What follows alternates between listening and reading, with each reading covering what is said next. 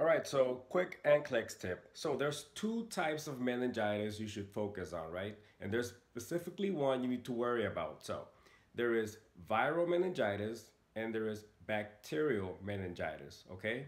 So if a patient comes in telling you they have a headache and a stiff neck, we are suspecting meningitis, right? So bacterial meningitis is the one that you need to focus on the most because it can kill your patient if left untreated. We treat bacterial meningitis with antibiotics, right? And viral meningitis is more commonly seen in children and usually goes away on its own within 10 days, okay?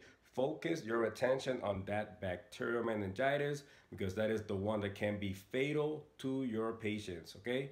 Peace. Reach out. I am always available 24/7, 365.